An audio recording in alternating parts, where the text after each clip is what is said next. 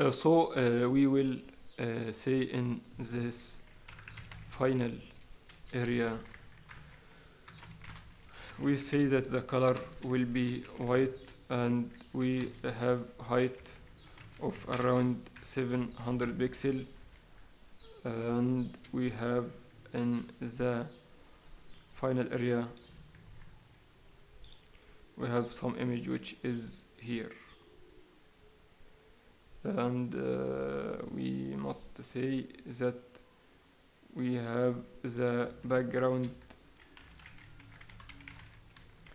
URL, and in the images we have some background, no repeat, and the center. Then we have in this images we have the same image which is here. Let's copy and paste it here. Let's save and refresh. Nothing happened. So let's refresh and save, refresh another time. I think final area which is here.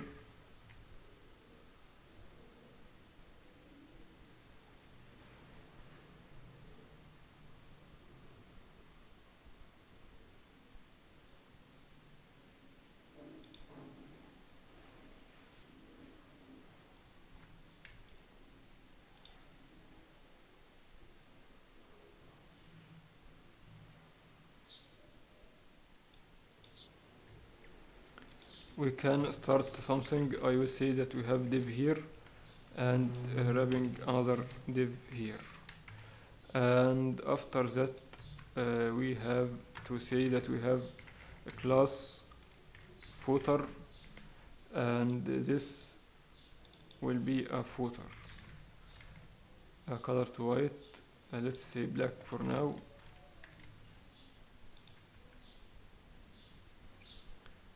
Alright, and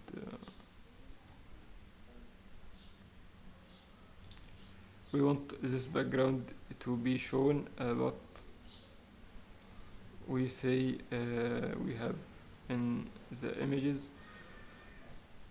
So we will go back here and let's refresh.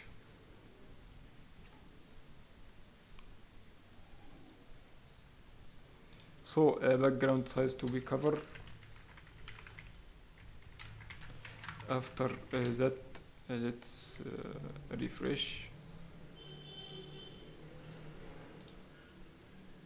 and I think height is large, so 500 pixel, and text align to be center, color to be back to white, and after that in the footer area we have some tiny images, which is tiny image, and we will make this class to be width of 5%. Let's try it again, and in this footer h3, and I will say that padding top maybe 10 pixel, 0, 10 big, I think 0 or 5 pixel. Let's see what we have.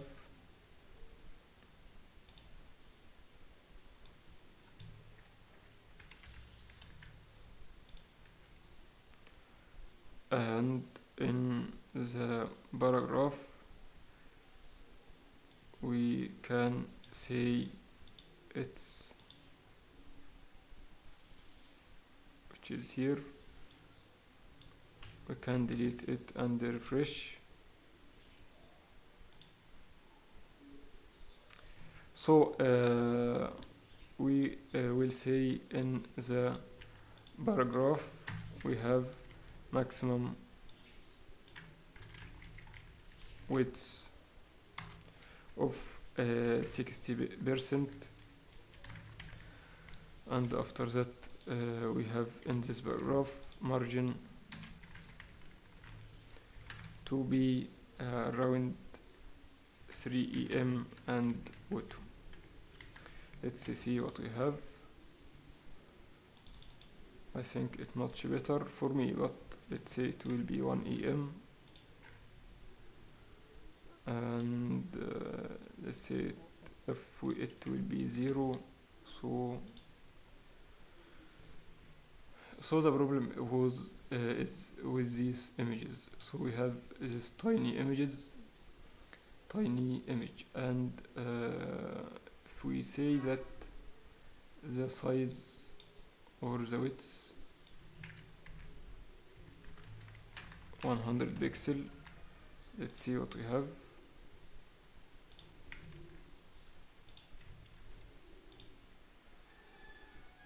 It may be a width of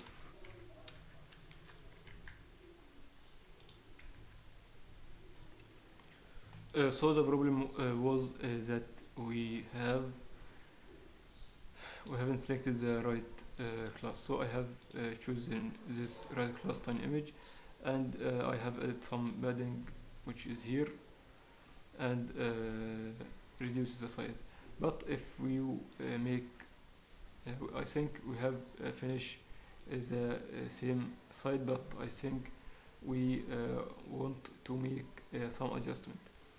I want to make these images to be extending full width to this, but let's see how we can make it. So because we have the wrapper or the container have the div, so this div will be like this. But if we make the container, so let's close it to be here, and let's refresh again. So it's now wrapped nicely, and you have the image full width. And how we can change the size? So the height will be, let's say, 7, like this, and I think now we have finished the site. So I hope you enjoy this mini tutorial or mini series about this mini framework, which is skeleton. I hope you enjoy this course. So see you in a next course in my YouTube channel.